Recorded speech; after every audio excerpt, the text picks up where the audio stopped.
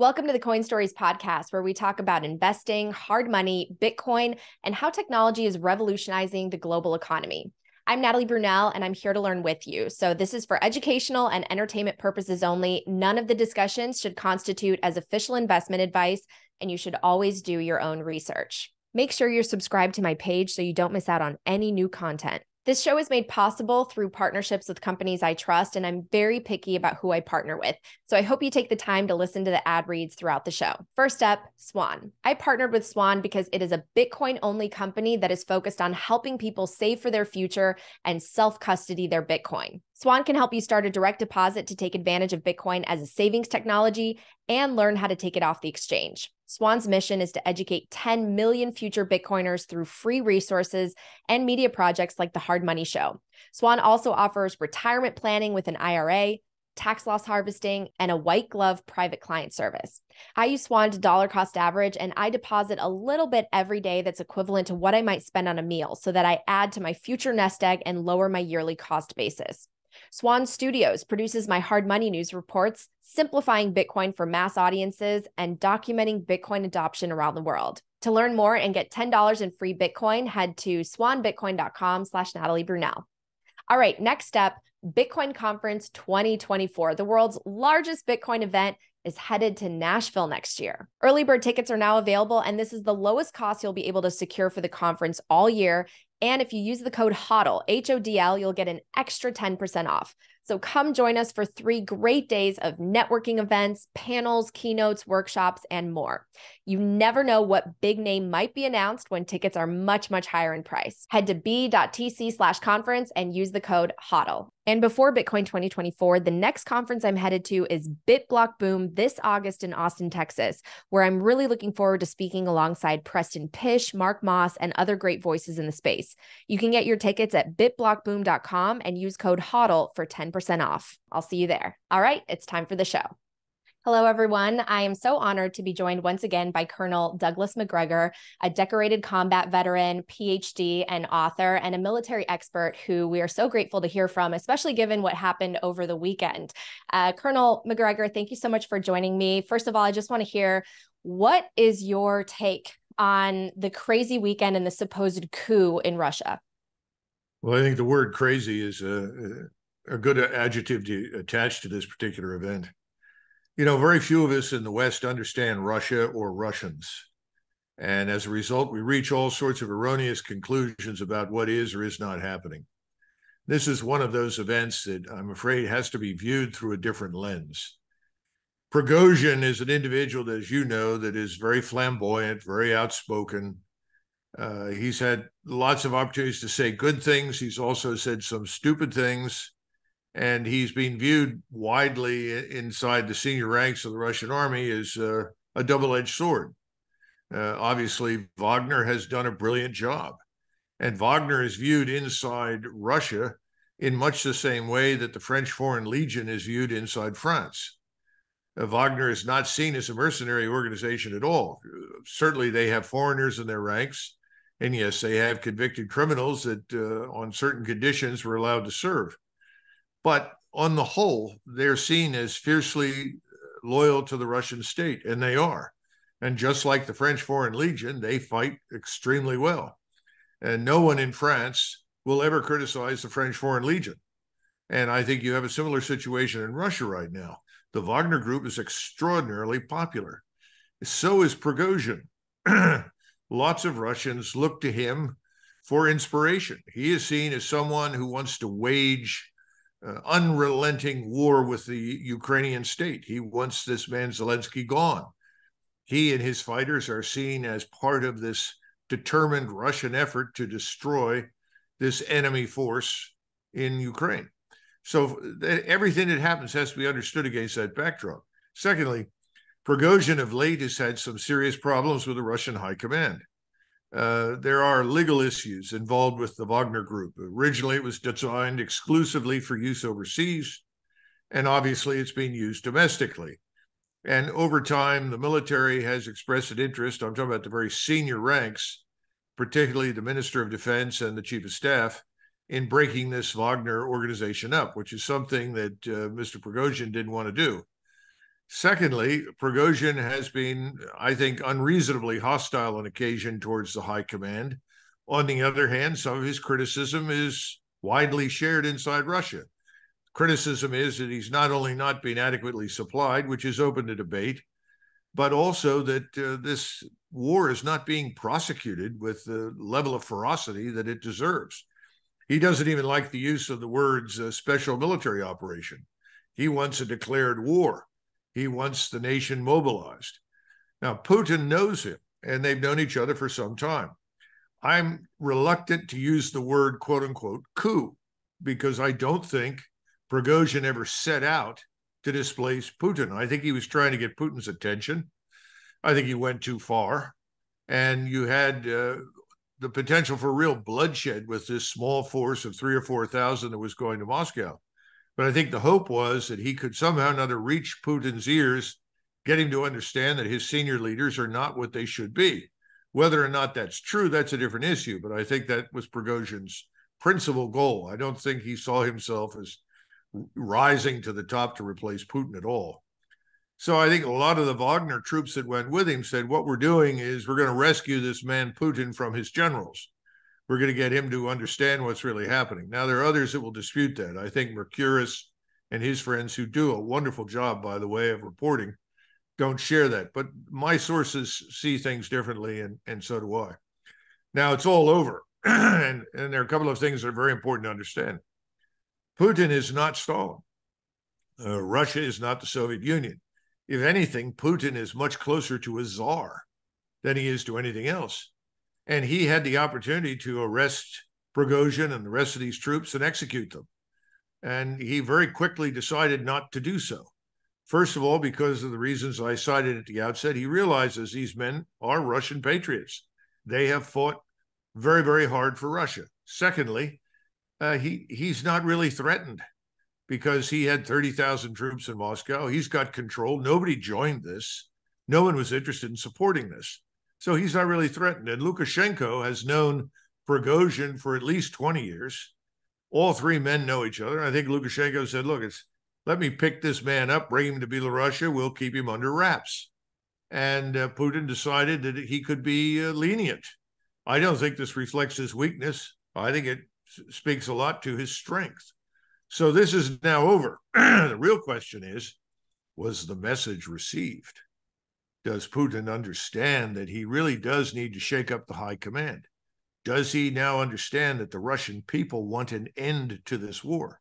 Does he understand that the Russian military, its army sitting in Ukraine, wants to attack and end this thing? There's something else lurking in the background that your viewers need to keep in mind that I think was also on Prigozhin's mind, though I can't prove it. Zelensky has talked of late several times about attacking the Zaporizhzhia nuclear power plant. That's a very dangerous thing because it could conceivably radiate and cause terrible destruction thanks to the radiation if one of those reactors was destroyed. Zelensky has been pushing it. Budanov, who works for him and runs the intelligence side of the house in Ukraine, has been actively advocating for it. All the time, almost from the very beginning, there has been a concern in Moscow about the potential for a quote-unquote dirty bomb. And that this dirty bomb, implemented by the Ukrainians, obviously with this nuclear power plant, could be then presented as a false flag. Because ultimately, people in Washington, the president, people like Graham and Blumenthal, who've just sponsored this legislation, which would trigger an automatic war with Russia under such circumstances, I think there's a fear that this is quite real. And once again, that the longer they wait to act decisively, the more likely something like this is to happen. And then you really do have a wider war, which no one in their right mind wants right now. So I think all of these things were whirling around in Prigozhin's head. I think they were on the minds of several senior military officers. So now he's gone. He'll go to Belarusia. Some of these soldiers will simply be released. They won't go back to fight, but the majority of the Wagner group will. How they will be employed, where they will be employed, I don't know, but they're too good to dismiss. Let's face it. So it's over. Let's see if there's a shakeup in the high command. Let's see how long it takes to unleash this offensive. What do you think about the mainstream news coverage of this series of events? And why has the war dragged out like this? I think two reasons. First of all, from the very beginning, President Putin was very reluctant to confront the West militarily. He still is. And I think he went into Ukraine with unrealistic expectations, the wrong assumptions. He thought, well, if I go in, I show I'm serious, but I don't do too much, then the West will negotiate. Well, it took several months for him to figure out no one is not going to negotiate. If anything, they viewed what he did as evidence for weakness. So he had to essentially call a timeout, reorganize, reorient, and he listened to the senior leadership that said, we don't have enough troops to do what we need to do. So now you have almost 750,000 troops involved. And there are talks behind the scenes about continuing the mobilization and adding another 300,000 or 400,000 men, because increasingly Putin is concluding he's not going to find anyone to talk to. And he will ultimately have to march to the Polish border, which is not what he wants to do. He's well aware that the real Ukrainians who live west of the river want nothing to do with Russians. He's not a fool. So I think what he'll do now is take the rest of eastern Ukraine, then he'll move down to Odessa, then there will be another pause. And I think he's watching us. I mean, you talk about the United States.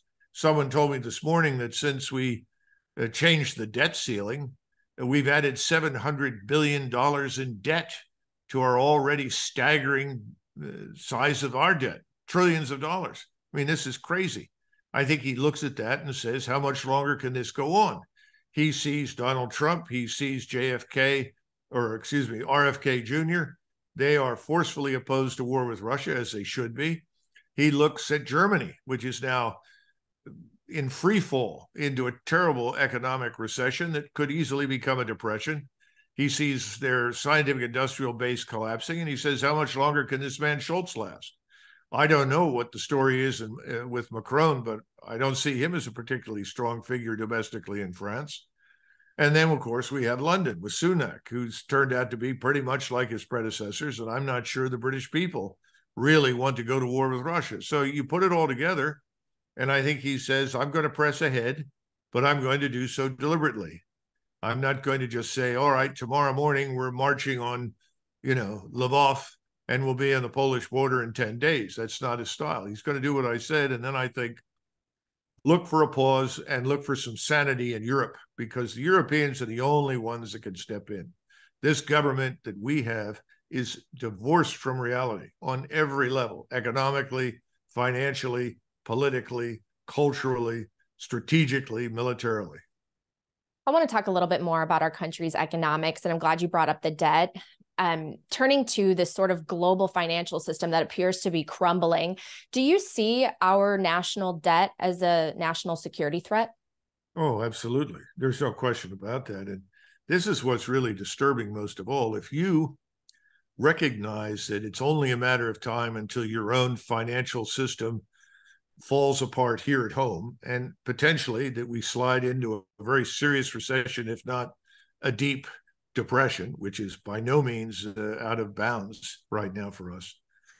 You understand that one of the things that you've got to do if you're going to get your creditors to cooperate with you is demonstrate your willingness to tighten the purse strings, to cut spending, to cut back.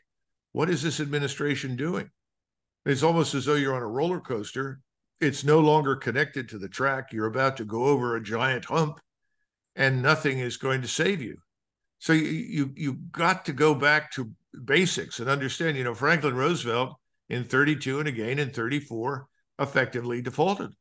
What he did is he said, I've got to restructure the debt.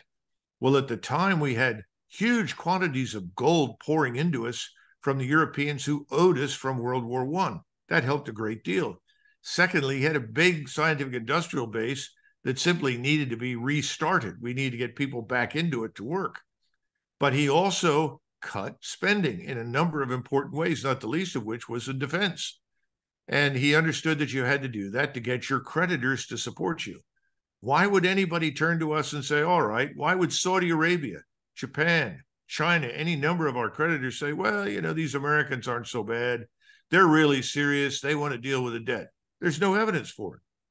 It's time for a quick break to hear these messages from my partners. Fold is the best Bitcoin rewards debit card and shopping app in the world. You can earn Bitcoin on everything you purchase, from Amazon to groceries to your Bitcoin conference tickets, with Fold's Bitcoin cashback debit card. And you can win free Satoshis every day or even play for a whole Bitcoin by spinning the rewards wheel.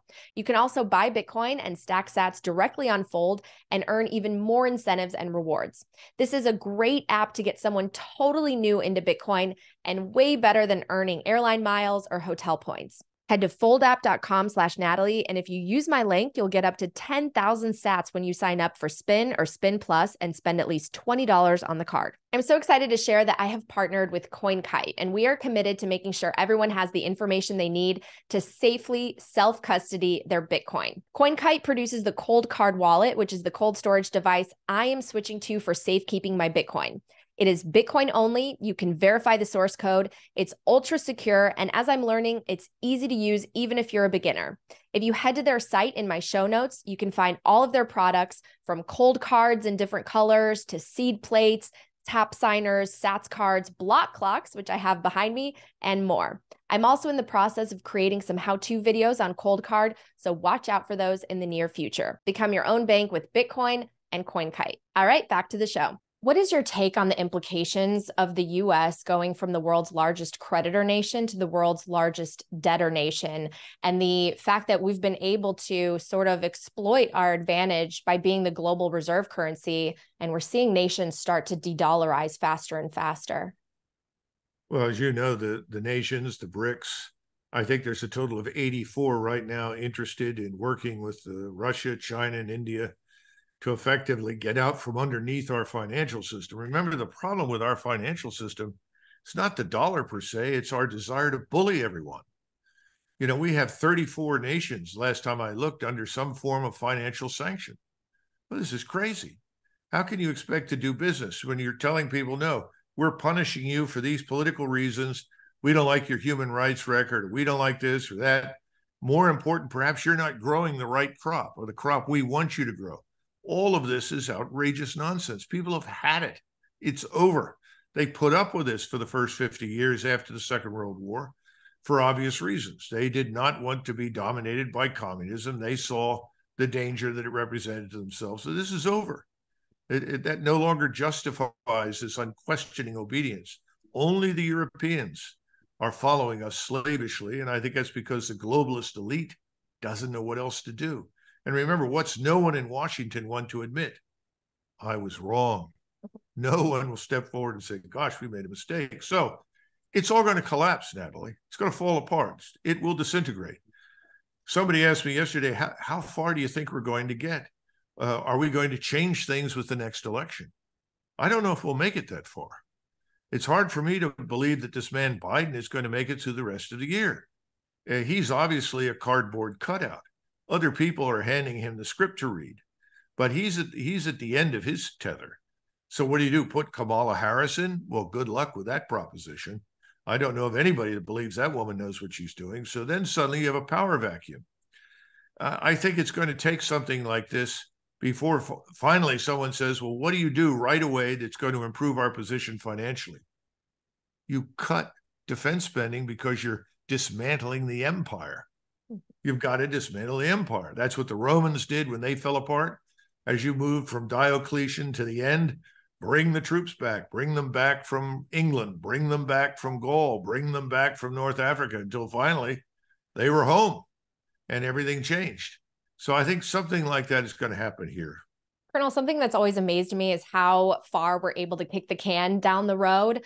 The US dollar is still used in about 80% of global transactions. We're so deeply entrenched in this financial system that we helped prop up, and now it's basically built on a foundation of debt. So you mentioned that you think it's going to crumble pretty soon, but how do you actually see it playing out? Because I think a lot of people would argue that it's probably going to be the US dollar dominating for a bit longer as other currencies start to rise, including, many of us believe, Bitcoin.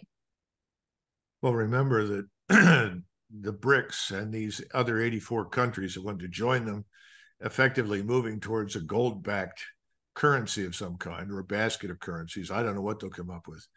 it takes time to build the institutions like ours. Now, we can argue that the SWIFT system is anachronistic, needs to be overhauled and changed. I agree.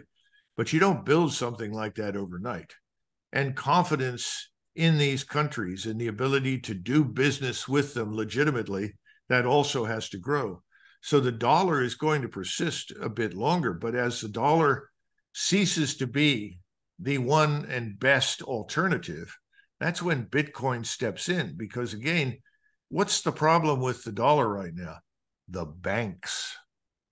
People don't want to be under the thumb of the banks because the banks are controlled by the same globalist elite that runs the media, that gives you the news that isn't news, that creates false narratives, that dominates your government, etc. These are the same people that shipped all of our jobs overseas and it deindustrialized America. These are the people that Donald Trump was opposed to and fights against. These are the people that RFK Jr. talks about. That's why Bitcoin is inevitable in my judgment. When, how, and how much, that's beyond my level of expertise, but I see that it is inevitable. What else can you do? Do you want to use whatever comes out of the BRICS, China, Russia, and India? Probably not immediately.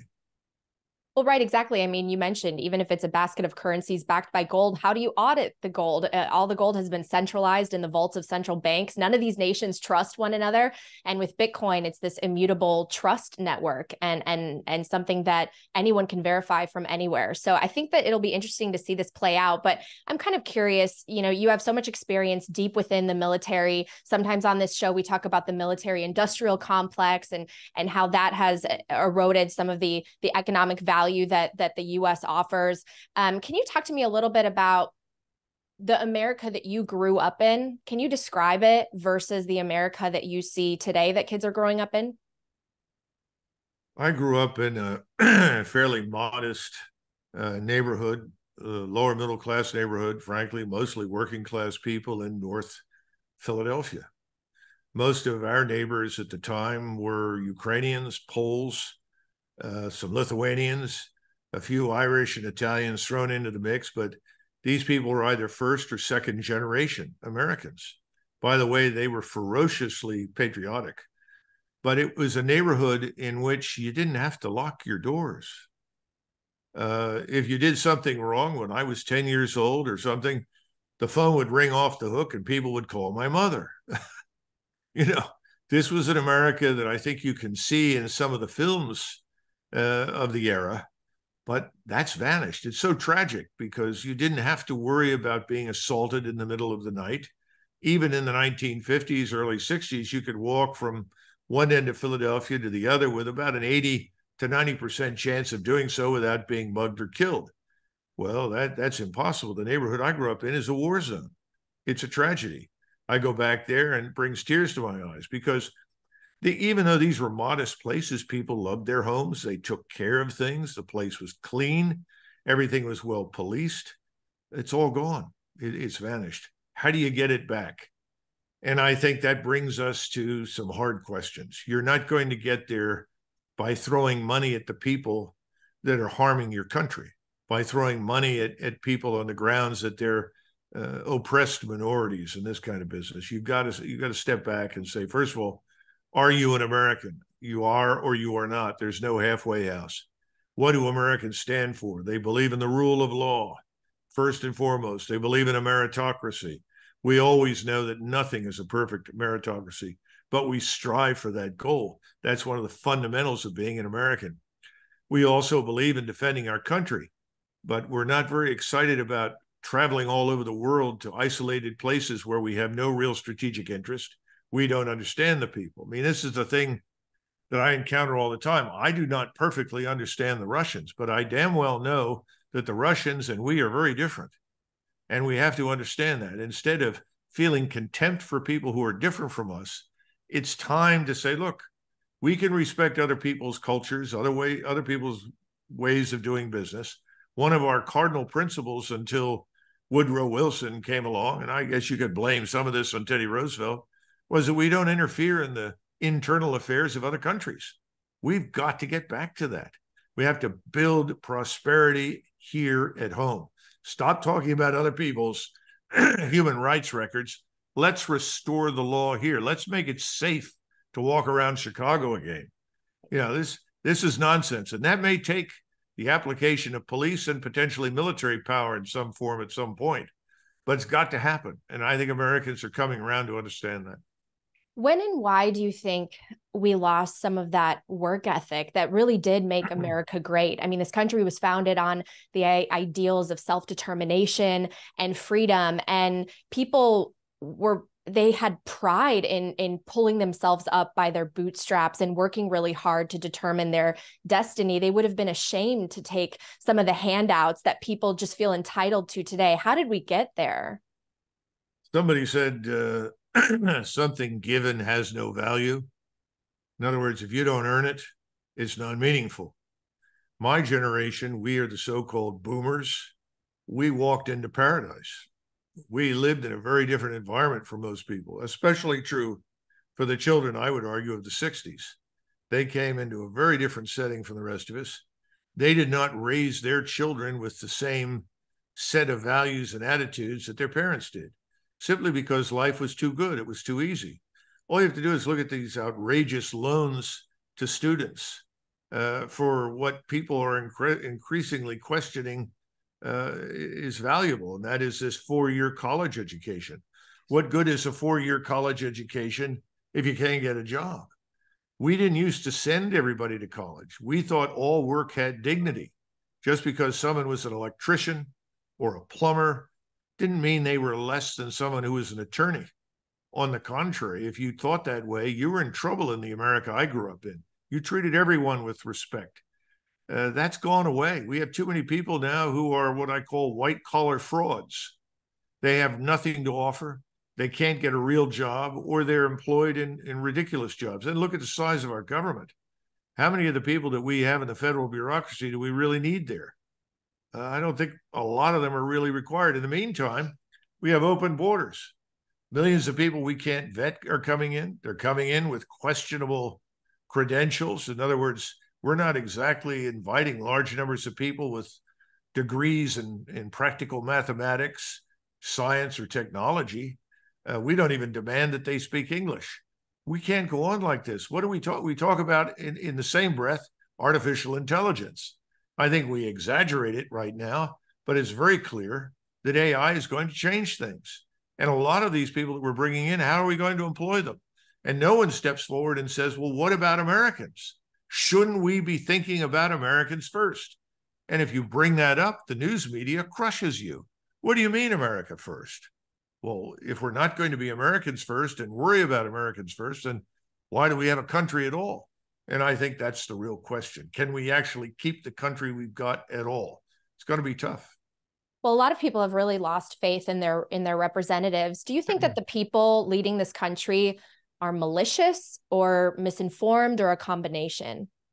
It's time for another quick break to hear these messages from my partners. Next up, I want to share with you about Crowd Health, which is a Bitcoin alternative to health insurance. Health insurance costs are sky high today, and you send your money every month to a massive corporation, and then you never see that money again, even if you don't need a doctor. But if you do need care, you end up having to pay even more out of pocket, especially if you end up as one of the 20% of claims on average that aren't covered. Crowd Health is all about community, and the community crowdfunds everyone's healthcare. So if something happens to you and you need medical care, Crowd Health negotiates down the medical bill lower than what insurance would be, and then the community helps you cover it. And in turn, you help cover others' needs, which has been so rewarding. I am so glad I switched to this program. And for more information, you can head to joincrowdhealth.com/Natalie and use promo code Natalie for a discount. I am so excited to share that I have joined Orange Pill app as an advisor. If you haven't downloaded this app yet, you are missing out on connecting with Bitcoiners in your area. The Orange Pill app is building the social layer for Bitcoin and helping to create opportunities for in-person connections and community building. You can create a profile and you will see lots of familiar faces there. And then you can search for Bitcoiners or Bitcoin events based on your location. I am geotagged in my home base, St. Louis, and I'm super grateful because the Orange Pill app has helped connect me with Bitcoiners in my new city. So come join us, download the Orange Pill app, and head to theorangepillapp.com for more information. All right, back to the show. Do you think that the people leading this country are malicious or misinformed or a combination? I think it's a combination. I think some of them are just corrupt. It's very, very hard for people that come to Washington, which is a place where we didn't intend to turn out large numbers of millionaires, but we do. If you're willing to sign on to bad policies, if you're willing to support bad programs, whether they're military or otherwise, there's lots of money in it for you. I would argue that we no longer have anything remotely like a republic or democracy. What we've got right now, I think, is a donor dominated government. The donors are determining that we should be fighting Russia in eastern Ukraine. It's ridiculous. I don't think any American would vote for it if he understood anything about it. Well, it's easy when you can just print the money, right? I mean, what's your reaction to all the money that we've been sending to Ukraine just recently? Apparently, there was like 6.2 billion in an accounting error. I mean, what does this actually mean for the American people? Because, sometimes it's out of sight, out of mind. I think some people are following this war very closely. Others feel very disconnected, or they might put a Ukraine flag on their, Facebook profile. But what does this war actually mean? Why should Westerners care what's happening? Well, the vast majority of Americans don't care. They're not interested. They're busy elsewhere. I remember when Newt Gingrich led this congressional revolt against Bill Clinton, and he effectively shut down the government. And the Republicans at the time mistakenly thought, oh, this is going to work to our advantage. It really didn't. And I remember they interviewed a gentleman who was on his bicycle with a case of beer strapped to the back in San Francisco. And they said, sir, would you talk to us? And he said, sure, what? He said, well, what do you think about this government shutdown? Well, as long as I can get my beer and I can go back and watch, TV and do what I need to do, I guess it doesn't matter much. That's the problem. There are too many people that feel unaffected. You still have this problem in many areas. Just because illegals haven't broken into your house and taken control of it, or they haven't pitched a tent on your lawn, well, it doesn't really affect me. This is the problem with a very large country like the United States. It can't go on, though, Natalie.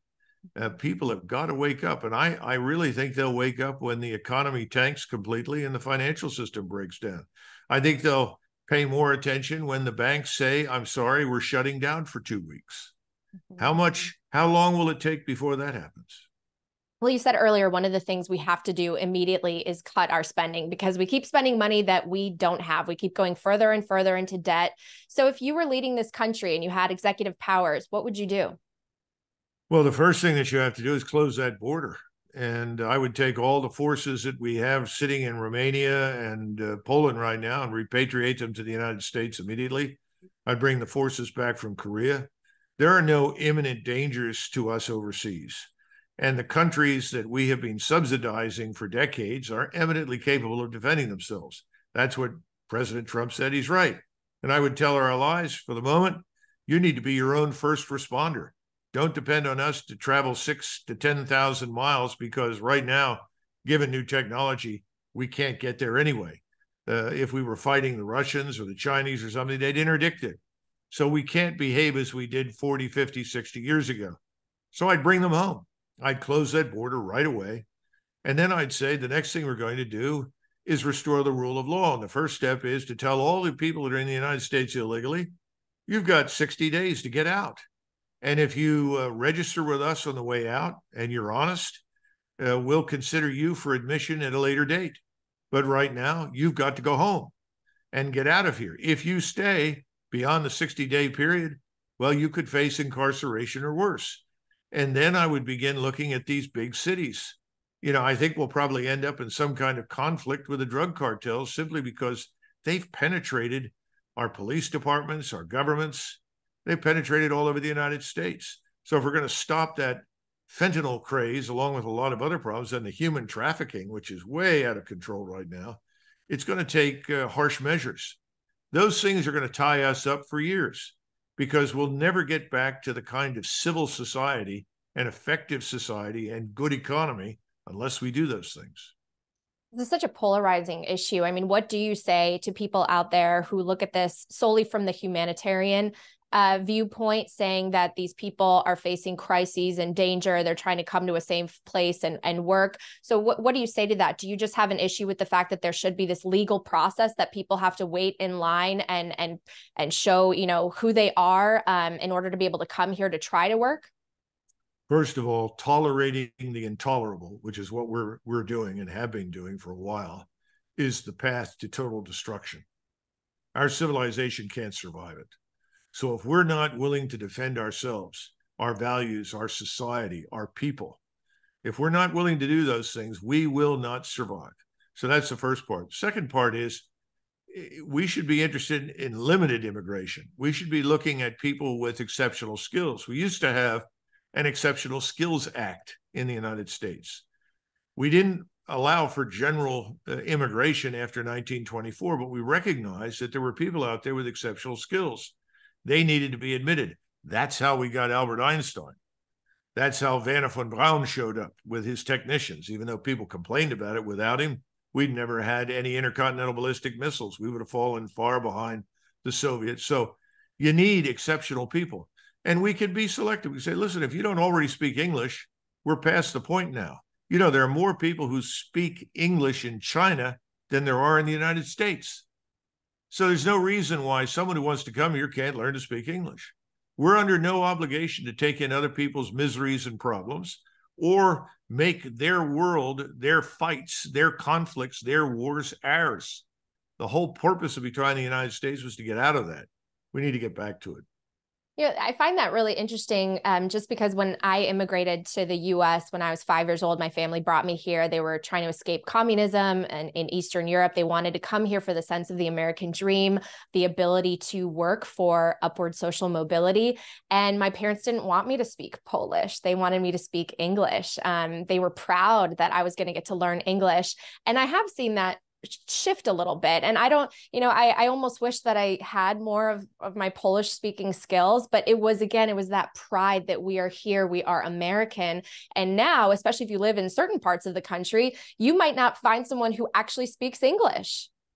Well, look, you make an important point. When I was growing up as a child, I was fascinated, particularly about Eastern Europe. It's one of the reasons I ended up going to Germany as an exchange student. I went to Brunswick. And somebody asked me, why'd you go there? It was as far east as I could get at the time, and that was 1969. But I was interested in the very things that you're talking about. I wanted to learn some Ukrainian and Polish. I wanted to learn about these people, the Lithuanians, the rest of them. And you're right. The children I was growing up with, most of them couldn't speak it, didn't understand it, thought it was rather odd. And their parents were amazed that this Quaker from North Philadelphia was interested in them and what they thought and their culture. But I'll tell you something else. In the 1960s, a lot of those young boys that grew up, they went to their fathers and they said, look, I think this Vietnam War is terrible. I'm going to go to Canada. And I remember one of them came out to play. His name was, we called him Stosh. So I guess his real name was Stanisław. But he came out, he had a black eye. And we said, Stosh, what happened? He said, well, I told my old man I wasn't going to fight it. He said, America's the greatest country in the world, and you will fight communism, and you will defend this country. These people were the best American citizens I've ever seen. And you're right. We've lost that. We need to get it back. Well, it's just interesting to see how everyone's dividing themselves into teams.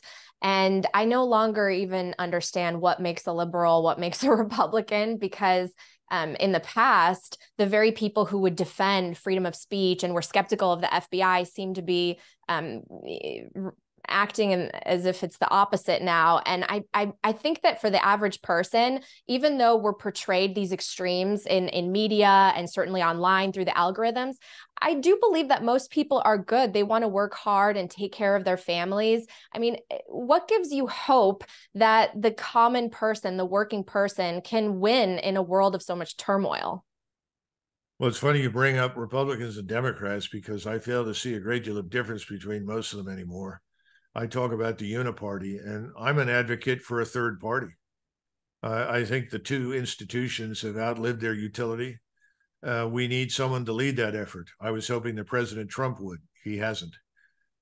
We need a different party, a party that is American, a party that is unambiguously nationalist and conservative. that believes in the country that you and I are talking about.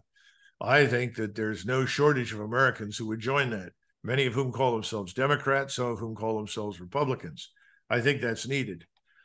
But I don't have an easy answer. I think, though, that hard times produce strong people. Easy times don't produce much of anything. We've had too many easy times for too long, and we haven't produced much. All you have to do is look at the American military.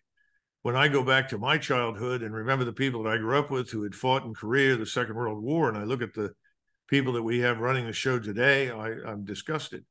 Those people were inspirations. These people are depressing.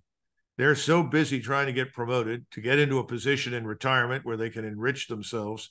They've forgotten the country completely. The sense of service must return. It's not there at the moment. I agree with you. Well, where I want to close this out is, what's that saying that it's a path diverged in the woods. We can go in two different directions. If we make the right decisions, what will America look like, say, 10 years from now? If we make the wrong decisions or keep going down the path we have been going on, what does America look like in 10 years? Well, if we go the wrong way, which is the way we are headed right now, I don't think the United States will be a great power any longer. Whether or not we hold together as a unitary state is another question. I'm someone who believes fiercely in defending every inch of soil that is American. I oppose any breakup under any circumstances. But to ensure that doesn't happen, we have to reaffirm our national identity. We have been destroying it. We need to get out of this business of defaming everything that was us. We need to identify strongly with what we have been in the past if we're going to have a future at all. Stop apologizing on the basis of ridiculous assertions made by people who are effectively not Americans. If they are, then they certainly hate the country. Why listen to them? We haven't got time for that nonsense. What gives you hope? Looking at you and people like you, because there are lots of people your age who have a lot of common sense and ability.